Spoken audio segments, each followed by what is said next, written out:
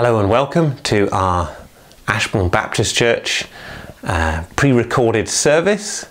This is hoping to be put out on the internet and available on CDs on May the 3rd. And so we're recording this in advance. It's actually Tuesday today when we're recording this for the hope that we'll be able to listen to it together as we worship the Lord in our own separate homes, to also hear from His Word and pray together. And then later on today there'll be an opportunity to meet together using Zoom to talk together, pray together, and again hear from God's Word. And so one of our attempts to do the best we can in these strange circumstances and not being able to meet together. So it's great having you listening to this recording with us, and it's our prayer that we would be helped to worship God together. Let me read a few verses from Psalm 45. My heart is overflowing with a good theme. I recite a composition concerning the King. My tongue is the pen of a ready writer. You are fairer than the sons of men. Grace is poured upon your lips. Therefore God has blessed you forever. Gird your sword upon your thigh, O mighty one, with glory and majesty. In your majesty ride forth prosperously because of truth, humility and righteousness. And your right hand shall teach awesome things. Your arrows are sharp in the heart of the king's enemies. Peoples fall under you. Your throne, O God, is forever and ever. A sceptre of righteousness is the sceptre of your kingdom. You love righteousness and hate wickedness.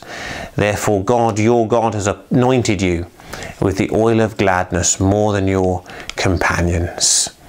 Let's come and pray to God as we praise Him together. Dear Lord God, our Father in heaven, Lord, we do come before you and we come to worship you, the one who is the King of all things, the one who loves righteousness, the one who hates wickedness, the one who is full of grace, the one who is fairer than any other, the one who is truth and righteousness. Lord, the one who reigns over all. Lord, we come and bow our knees and worship you. For you are the great God, most high. Lord, you are the creator of all things. Lord, we see your wisdom and your power in all that you have made. Lord, we see the way that you are in control of all things. And Lord, we honour you. We want to be in awe of you. And so, Lord, we pray that you would teach us something of your glory. Show us something of your holiness, that we may be helped to worship you in spirit and in truth. Lord, we pray that you would indeed meet with us. Lord, even though we cannot meet face to face with each other as brothers and sisters and members of Ashbourne Baptist Church, Lord, we pray that we still might know your presence with us, Lord, in an extraordinary way in these situations that we find ourselves. Lord, as we listen to this recording, Lord, we pray that it wouldn't just be something electronic, something on a screen or on a device, but Lord, we pray that we might know that we're meeting with the living God, and that by that power of your Holy Spirit, that you might meet with each of us, we pray, in our homes, as we are here as individuals or couples or families. Lord, that we might meet with you, we pray. Lord, we do want to pray for the situation that we have going on around us. Lord, such an unprecedented situation. Lord, we pray that you'd give wisdom to our authorities in this country. We pray for Boris Johnson. We pray for the government. We pray for the scientific advisors. We pray for the leaders of the NHS. Lord, we do pray for your wisdom, that you may make known to them, that they may make wise decisions as they deal with trying to care for people who are unwell, as they try and stop the spread of this virus, as they try and keep some sort of semblance of normal life going, and the essential things that are necessary for life here in this country. Lord, what a difficult balancing act they have. Lord, give them wisdom, we pray. And Lord, we do lift them up before you and pray for them. We pray for those who are suffering and struggling at this time, some in our own community, in Ashbourne, in Derbyshire, and in this country, Lord, and right around the world. Lord, we pray that you might have mercy, we ask. Lord, that you may look down from your throne in heaven, Lord, and see the trials that people are in, see the suffering that there is. Lord, that you may see those who are lost with no shepherd.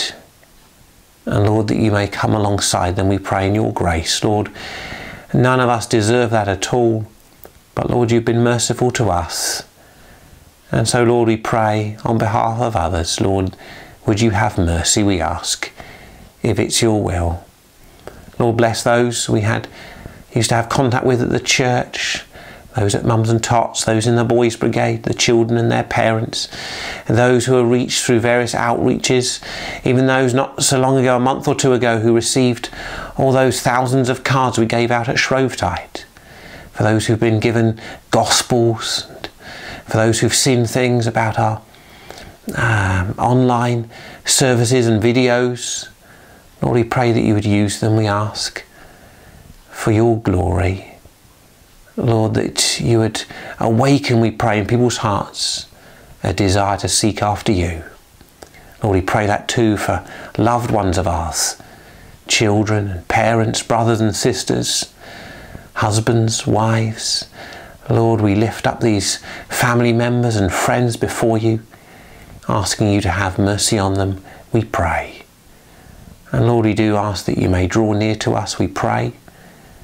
We want to lift up before you our brothers and sisters right over this country, all meeting in similar situations to us at the moment. And we want to pray too for our brothers and sisters around the world, especially those who are suffering so badly, and for those who are being persecuted, even in this difficult time already, where their sufferings are made even worse by the animosity of the authorities or their families. Lord, we ask you to give them your peace, we pray. And so, Lord, we ask that you may be glorified by all that we do, and that you may meet with us, we pray. For we ask in Jesus' name. Amen. Let me introduce to you another hymn that we can sing together. This one was written by two ladies, Susan and Anne Warner. They were both born about 200 years ago. They were two sisters. Susan was the older one by 4 years, and Anna, her younger sister. They were very famous writers in their day. Susan was thought to be the first American woman to have sold more than a million copies of a book. And they were extraordinarily well received in their day, writing many novels and poems of all sorts, and a lot of them had Christian themes in them as well. And in 1859 they published a novel, or Susan especially published this novel called Say and Seal.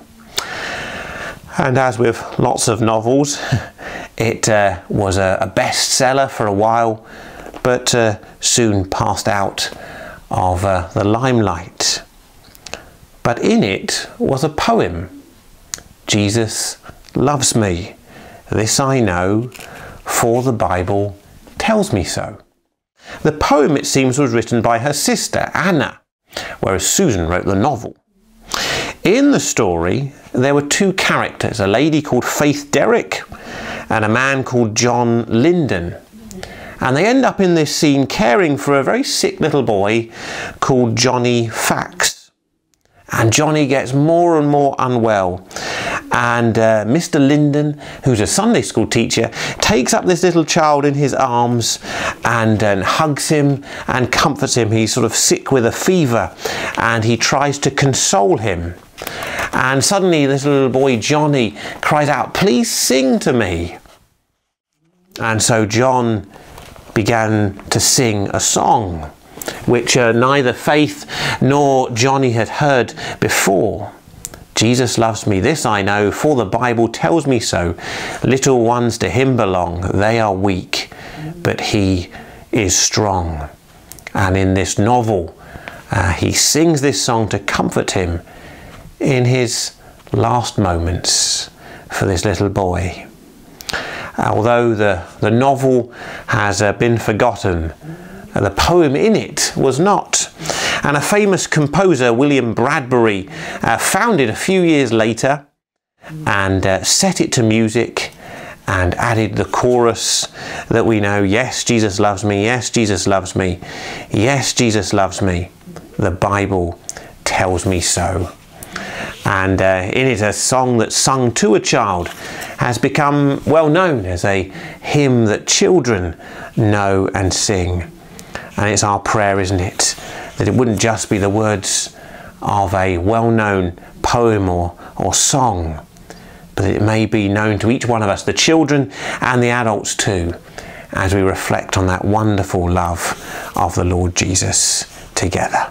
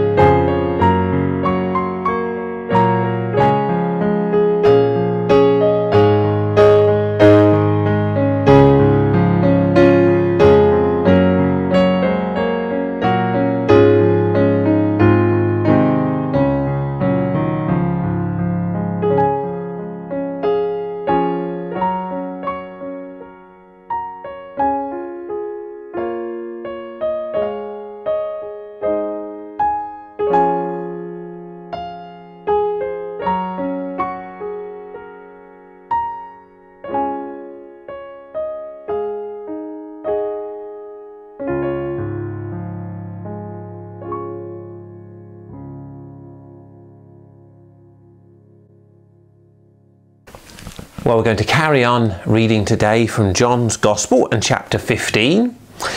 We began last week looking at the vine and the branches, and we're going to carry on today from verse 12.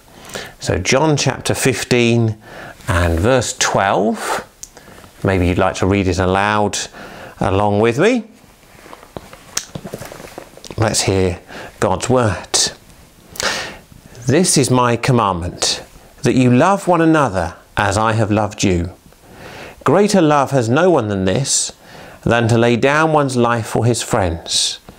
You are my friends if you do whatever I command you. No longer do I call you servants, for a servant does not know what his master is doing. But I have called you friends. For all things that I heard from my Father, I have made known to you. You did not choose me, but I chose you, and appointed you that you should go and bear fruit, and that your fruit should remain, that whatever you ask the Father in my name, he may give you. These things I command you, that you love one another. If the world hates you, you know that it hated me before it hated you. If you were of the world would love its own. Yet because you are not of the world, but I chose you out of the world, therefore the world hates you. Remember the word that I said to you, a servant is not greater than his master. If they persecuted me, they will persecute you. If they kept my word, they would keep yours also. But all these things they will do to you for my name's sake, because they do not know him who sent me. If I had not come and spoken to them, they would have no sin, but now they have no excuse for their sin. He who hates me hates my Father also. If I had not done among them the works which no one else did, they would have no sin. But now they have seen, and also hated both me and my Father. But this happened, that the word might be fulfilled which was written in their law. They hated me without a cause. But when the Helper comes, whom I shall send to you from the Father, the Spirit of truth who proceeds from the Father, he will testify of me. And you also will bear witness, because you have been with me from the beginning. These things I have spoken to you, that you should not be made to stumble. They will put you out of the synagogues. Yes, the time is coming that whoever kills you will think that he offers God service. And these things they will do to you because they have not known the Father nor me. But these things I have told you, that when the time comes you may remember that I told you of them. And these things I did not to say to you at the beginning, because I was with you. Well, turn back again to John chapter 15 as we look at this together now. I've given it the title, Last Lessons, Love and Hate. I wonder if you've ever seen anyone with those two words tattooed on their knuckles. Love and hate, classic sort of scene in a movie or something like that. Don't think I've ever seen it in real life. But they're two of the most basic human emotions, aren't they? Love and hate. And Jesus has a lot to say about those two words in that portion that we just read together. And it's one of his last lessons. Jesus' last evening before he's crucified with his disciples, and he wants to teach them. And so through this lesson we find commandments and reminders and warnings and encouragements, all intermingled as he examines these two big emotions, love and hate. Firstly, encouraged by Jesus. We are loved by our friend. One of the things Jesus wants to do, one of the things I want to draw out, is he wants to encourage the disciples and us too, that we are loved by Jesus. Look in verse 12, and especially the last four words. This is my commandment, that you love one another as I have loved you. 4 words. I have loved you. And those 4 words have been repeated several times in this last evening that Jesus spent with his disciples. Just look back in verse 9. As the Father loved me, I also have loved you. It's all bound up in the love there is of the Trinity. The love between Father and Son is the love that's outpoured then from God himself to his people. I have loved you. And it began back in chapter 13 when Jesus met with his disciples on this same evening. It's taken us a couple of weeks to get through it. But for the disciples, it all happened in a couple of hours. Look in chapter 13, verse 1. Now, before the feast of the Passover, when Jesus knew that his hour had come, that he should depart from the world to the Father, having loved his own who were in the world, he loved them to the end. This whole evening, as it heads towards his betrayal, his arrest, his crucifixion, is all framed in that language of love. He loved them to the end. So he washed their feet and he taught them and he encouraged them here with these reminders of his great love for them. And as we thought last time, in verse 9 and 10, he tells them twice that you need to abide in my love. We thought last week about that picture language, that parable of the vine and the branches. The vine, the stem of it going down into the ground with its roots where it would drink up the water. Well, the branch would have to drink up from it everything it needed. And so do we. We need to drink up that love from Jesus and abide in it. For the disciples, this evening was going to be traumatic. Shortly after this, Jesus would be betrayed and arrested, put on trial, and mocked and crucified. It was going to lead them to their moment of crisis. They needed to know that they were loved by Jesus. And so do we. In our situations, perhaps especially when we're in difficult times, troubling times and moments of crisis perhaps. We said last week that one thing we should try and do is every time you look in a mirror, remind yourself that you're loved by the King of Kings. I wonder if you've done that this week. I wonder if you've thought of another opportunity to remind yourself of that truth. Well, Jesus wanted to remind his disciples, I have loved you. He presents it in a couple of different ways. Verse 16, you did not choose me, but I chose you. To be chosen is to be loved. In this case, isn't it? For those of us who are married, we were chosen by somebody else, especially at least in our culture. In other parts of the world, you might have arranged marriages and things, but if you asked somebody to marry you, they chose to say yes. Or vice versa, they were the one who chose to propose to you. To be chosen is a sign of love, isn't it? And Jesus says, I chose you in love. And the same for all of us, whether we're married or not. Those things that people choose to do for us are a gesture of love, aren't they? If we've received a gift at Christmas, at our birthday, if we've got a card in the post or received a phone call from somebody chose to do that.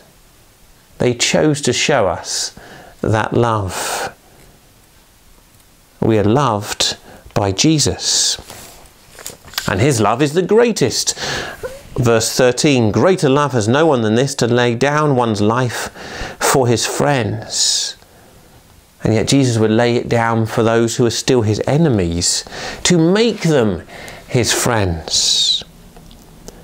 We've been staggered, haven't we, to think of those who have given their lives in service of this country, doctors and nurses. There was a moment's silence, wasn't there, on Tuesday this week, to remember those, some 80 or so at that point, who had died from coronavirus after caring for those with it. And we're staggered by their love and their service and their commitment. Jesus' love for us, of course, is slightly different to that, though, isn't it? Because those doctors and nurses didn't intend to die, and they didn't die in the place of somebody else. It was an unfortunate consequence of caring for those with this virus, that they caught it themselves. You only do that for love, don't you? You only do that because you love. And Jesus, though, on the other hand, well, you could keep the same sort of virus language, couldn't you? We have the sin virus. And Jesus, the doctor, who came for the sick, as he himself said, he comes to us who are infected and dying with this sin virus. And Jesus takes the virus on himself, absorbing it from us, transferring it to his own body, knowing it would bring about his own death. But by dying, he gives us healing from that virus, and forgiveness, and recovery, and life. So what Jesus does is even more amazing. For his is a willful, voluntary action, taking death on himself to bring life to us, knowing it would cause him his death there in our place. We are loved by our friend. And so verse 15, no longer do I call you servants, for a servant does not know what his master is doing, but I've called you friends. He's our friend. We were his enemies. We had no love for him whatsoever, but he loved us. He gave himself for us, and he calls us his friends. I wonder if you know that truth. Know what it is to wake up in the morning knowing you are loved by Jesus, your friend. It's a love he extends. It's a love he told his disciples about, and they were then to go and tell others about, of course. We are all loved by Jesus. And he urges each one of us to come and put our trust in him, to find that peace and friendship that is offered from God at the cross. Jesus died there with his arms outstretched, ready to welcome us if we draw near to him and ask for his forgiveness. Have you done that yourself? Secondly, we're reminded by Jesus. Reminded by Jesus that the world hates God. He has a sad thing that he has to teach them at the same time. There is love that comes from the heart of the Father above. Love between Father and Son. Love that's extended to his people whom he's forgiven. But in this world we also experience hatred. And hatred comes from the world. It comes from sin. And so Jesus says in verse 18, and especially at the end of it, if the world hates you, you know that it hated me before it hated you. Jesus says the world hated me first. We might experience something of that hatred. Jesus will come to that in a moment. But the hatred of the world was focused on himself in the first place. The world hated me first.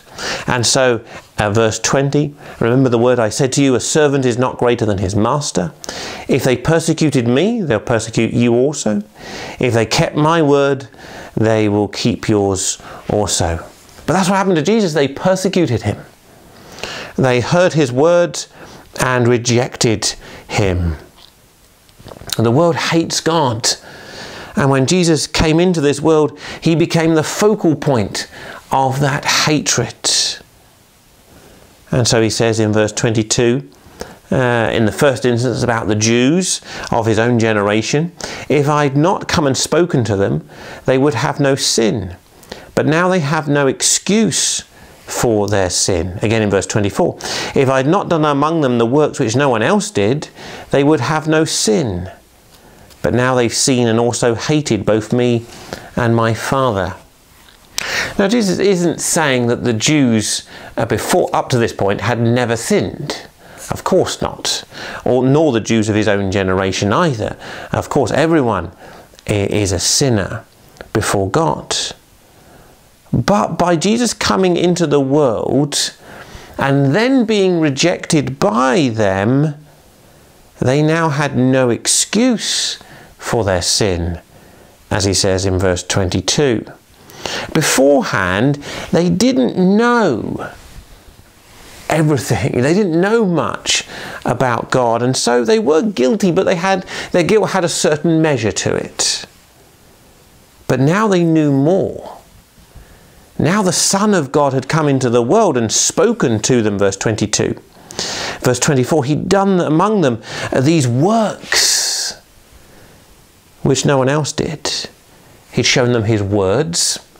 He'd done before them these works, these miracles.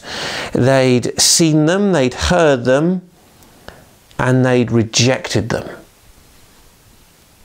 And so the more they knew, the more they were aware of, and the more they rejected, made them more guilty before God. They have no excuse for their sin, said Jesus in verse 22. And in verse 24, they've seen and hated both me and my Father. The things they saw aroused in them a hatred of Jesus and his Father too. He says it in verse 23, he who hates me hates my Father also. And again in verse 21, they did not know him who sent me. And so Jesus can say they had no cause for it. Verse 25, this happened that the word might be fulfilled which was written in their law. They hated me without a cause. There was no reason, no logic, no sense to it at all why they should hate Jesus so much. What hateful thing had he ever done? It was an inexcusable hatred that was there, whipped up by Satan, no doubt, but there in their hearts, this animosity towards God. Well, for the disciples, it was meant to be a reminder. Jesus keeps telling them those things. For instance, chapter 16, verse 1, these things I've spoken to you that you should not be made to stumble. I'm telling you these things before it happens, so that when it does happen, verse 4, you'll remember. It's there as a reminder. Jesus is laying this foundation for the disciples especially, because soon they're going to see Jesus arrested and tried and crucified, and people are going to hurl insults at him and mock him and ridicule him and the like. They needed to know what was going on. That Jesus says it's no surprise there is this hatred that there is towards him. And we need to know it too. So just as the disciples did, we need to know it too. That we will see the same sort of things. An insatiable, inexcusable, inexplicable hatred for Jesus. But it's also a warning for us. A warning for anyone who isn't trusting in the Lord Jesus and following him. If you could turn the clock back to a time when you'd never met a Christian, when you'd never heard about Jesus, when you'd never read a verse of the Bible, when you'd never heard anyone preaching the gospel. Well, even back then, without any more knowledge than that, you knew you did wrong things. Your conscience told you that. But you had a certain measure of guilt. But every time you meet a Christian who tells you of Jesus, every time you read the Bible, every time you hear the gospel being preached, every time you ignore it, your guilt goes up. You become more guilty because you've rejected more things that God has graciously made you aware of. Can I earnestly urge you, don't do that. I wonder if you've ever been ignored. You've tried to strike up a conversation with somebody and they just turn their back and walk in the opposite direction. Or you've ever been walking along the road and you see someone coming the opposite way and they cross over the road to avoid you. It's such a hurtful thing, isn't it? Maybe they did it by accident, but often it can seem at least such a hateful thing. Well, we mustn't do the same thing to Jesus, must we? When Jesus offers his love and his forgiveness, and when he says he's the one who died for us on the cross, to walk on past, to ignore him, to reject him, makes us more guilty before him. How many times have you heard of the Lord Jesus and his promise of forgiveness and have ignored it or rejected it? And how many times might you still get the offer again? None of us know whether we'll hear that same offer of forgiveness again. We're meant to be reminded for this, to turn to the Lord Jesus now while we have the chance. Today's the day of salvation. Who knows whether there'll be a tomorrow for that, for us. We must turn to him now, not have that natural hostility. We don't like being told off. We don't like being pointed out our faults. We don't like feeling guilty. But to let those things keep us away from Jesus is utter foolishness. He's the one who loves. He's the one who offers us himself. He's the one who died that we may be forgiven. Thirdly then, we're warned by Jesus. Warned by Jesus. The world hates Jesus's friends. The disciples needed to be aware of that. Not only would that help them understand what happened to Jesus that evening, the hatred that the world had of God and of Jesus, but they need to be aware too of what was going to happen to them in the not too distant future. The world hates Jesus' friends. And Jesus puts it to them in verse 18. If the world hates you, you know that it hated me before it hated you.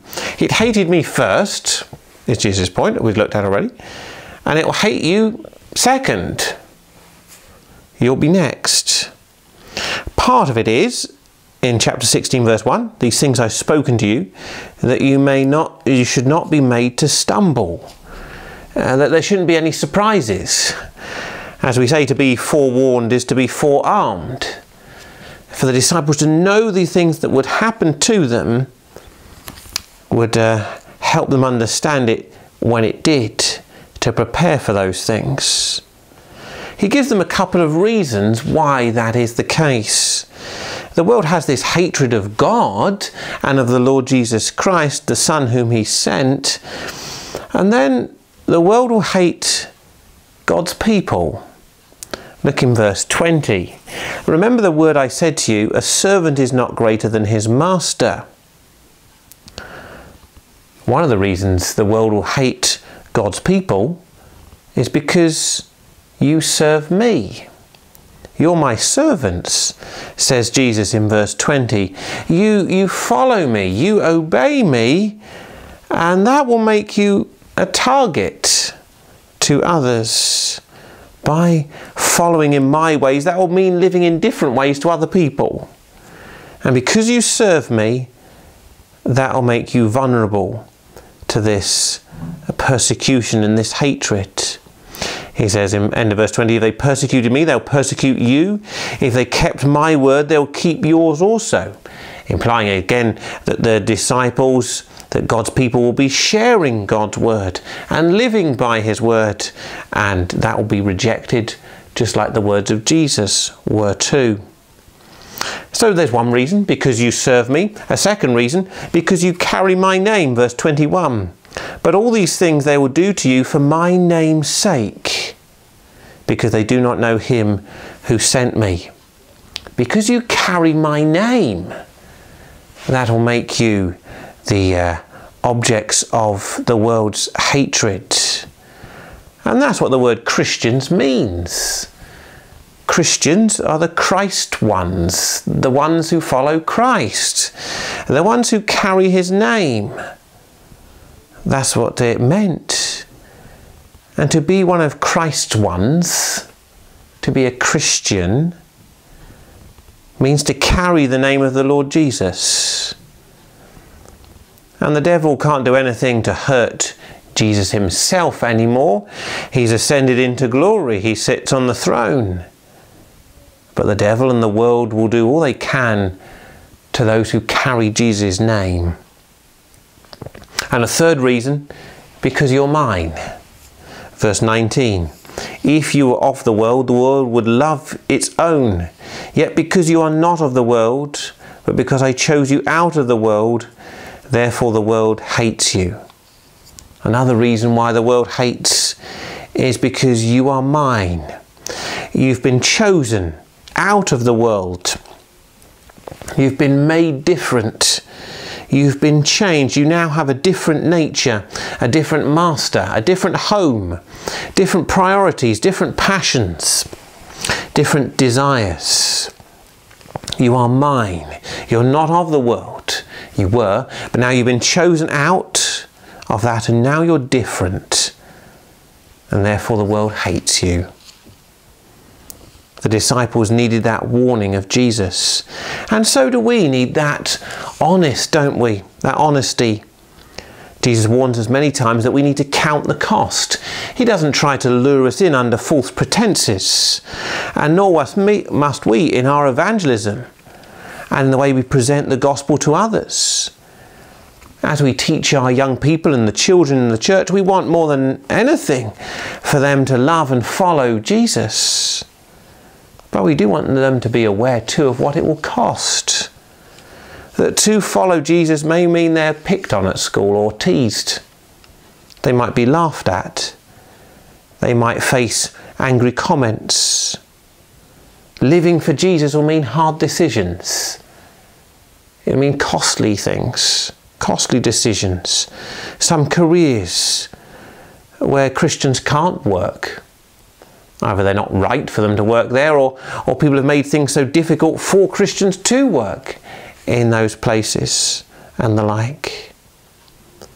In this country, the persecution we face is at a fairly low level, isn't it? It's likely to be that, teasing and laughing, a few daft jokes, a few angry comments and the like, and perhaps a little bit of restrictions here and there. But for some it is much worse. Look in chapter 16 verse 2. They will put you out of the synagogues. Yes, the time is coming that whoever kills you will think that he offers God service. Jesus perhaps specifically talks to the disciples that the time will come when they'll be excommunicated from the synagogues. They'll be cast out of those places, and there'll be those who are killed, even motivated by some misguided belief that murder would please God.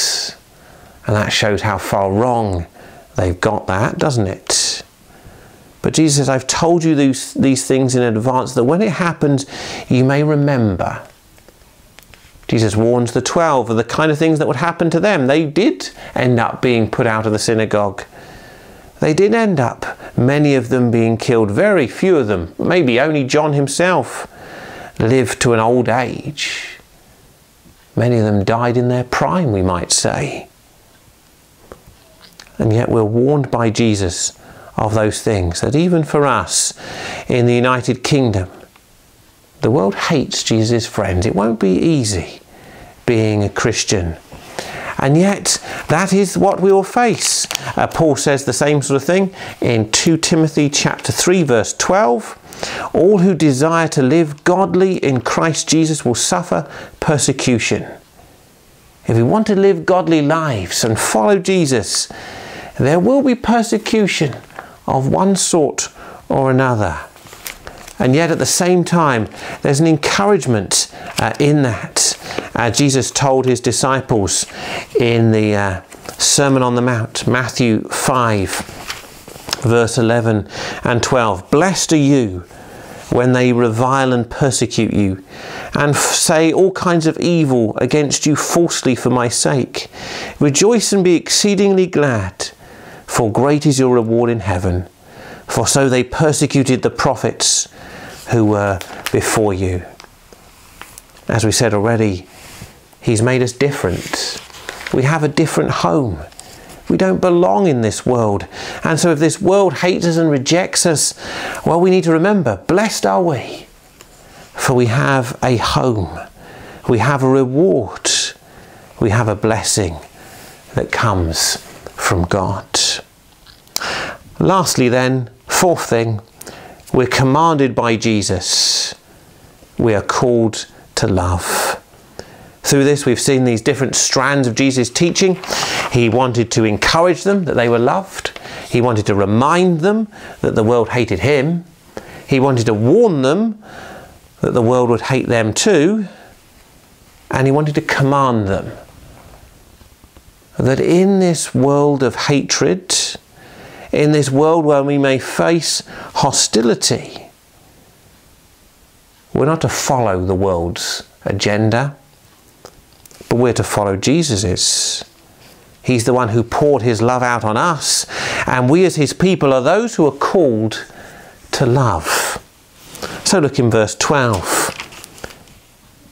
This is my commandment, that you love one another as I have loved you. It's the second time he said that, that evening. Already he said it in chapter 13, verse 34, where he said, a new commandment I give you, that you love one another as I have loved you, that you also love one another. And so he says to them this second time now in the evening, to love one another, his commandment that he's given. He repeats it again a third time in verse 17. These things I command you, that you love one another. Here is Jesus' last lesson. The last bit of time he'll spend with his disciples before he dies. And he gives them the commandment. Well, elsewhere, Jesus will talk about the two greatest commandments. One of those, of course, being to love the Lord your God with all your heart, soul, mind and strength. And a second one, to love your neighbour as yourself. Well, as John would say in his letter, later on in our Bibles, you can't say you love God, whom you've never seen, unless you love your neighbour, unless you love your brother, whom you have. So Jesus says there's this one commandment, this new commandment that he gives them, that they should love one another. By this the world will know you're my disciples. By this there'll be demonstrated that love you have for God, and that will be shown to be genuine by a love you have for others. The world hates. The world's a place of hatred, and often it doesn't seem very far away. Sometimes there can be a nice, happy sort of veneer to things. It's nice, everyone at the minute having up these little signs and saying we're all in it together. But sometimes it is just a very thin veneer. And underneath there's all sorts of hostilities bubbling away. The world is a place of hatred. But God is the one who is love. He's the one who's poured his love out on us. And he's the one who calls us to love. It's the sign, the proof that we are followers of the Lord Jesus.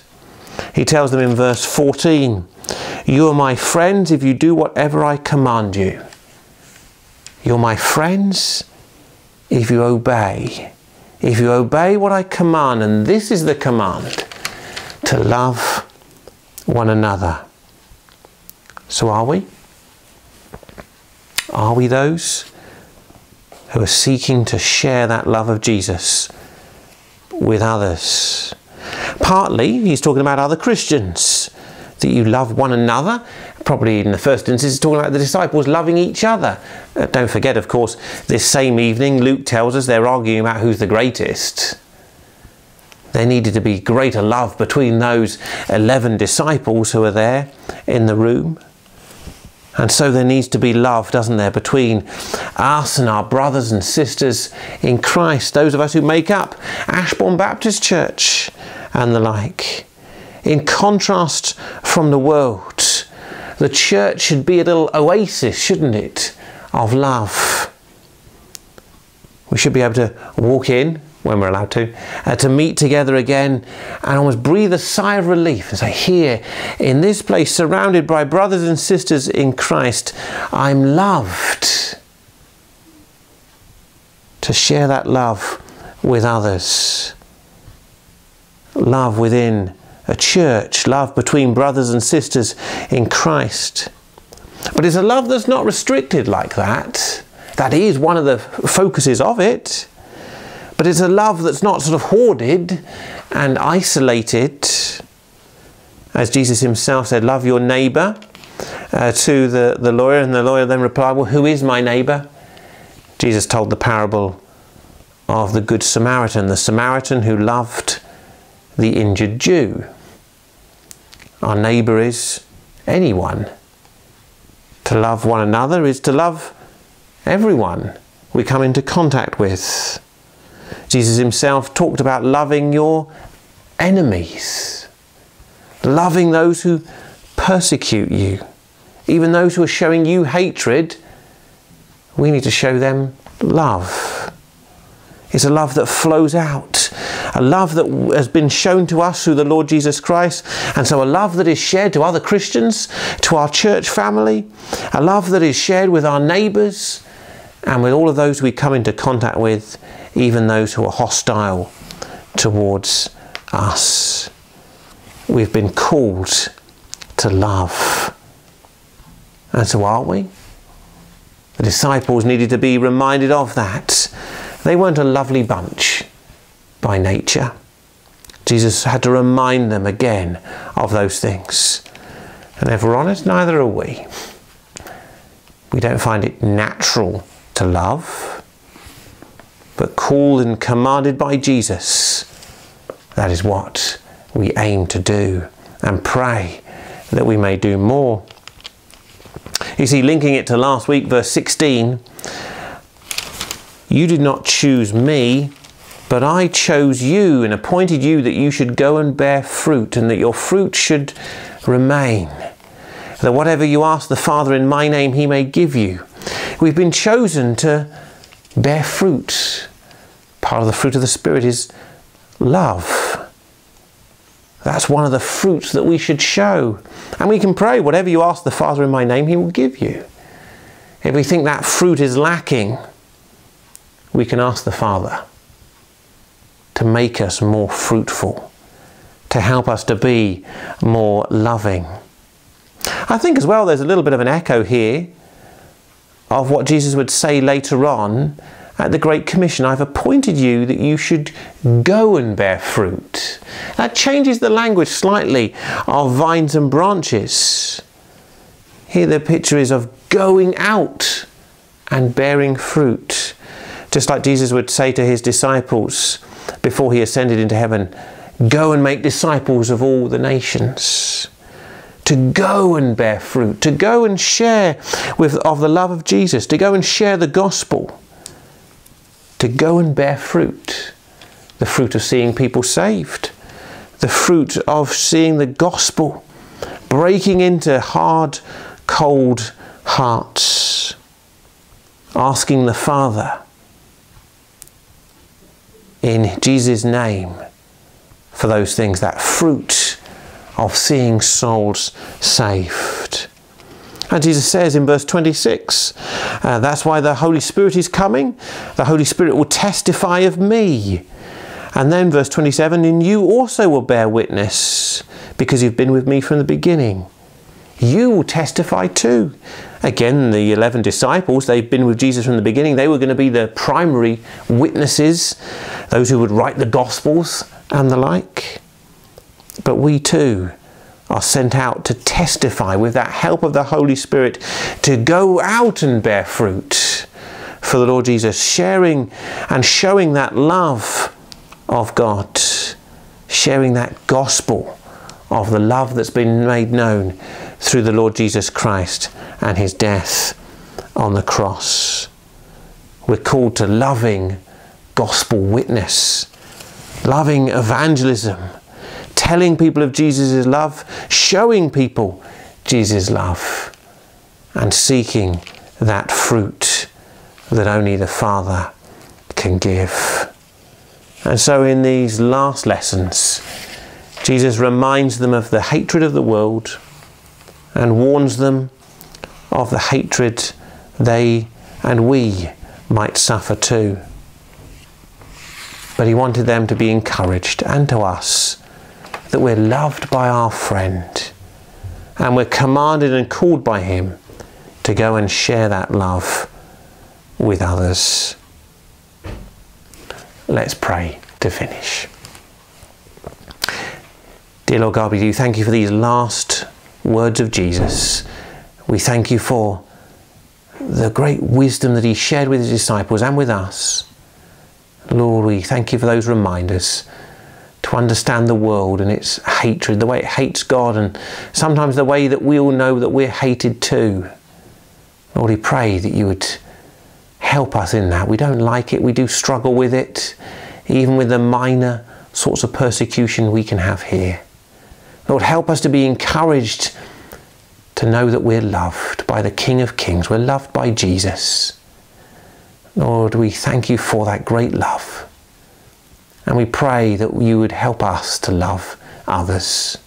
Lord, stir in us, give us that fruit, we pray, that we might love you more, that we might share with others, tell people of the love of God in that gospel of the Lord Jesus Christ, and share with them that love that he has shown to us. Lord, make us fruitful, we pray. Lord, stir in us that fruit that only you can produce through the Holy Spirit, that we may be those who are shown to be your disciples. For we pray in the name of the Lord Jesus and for his glory. Amen.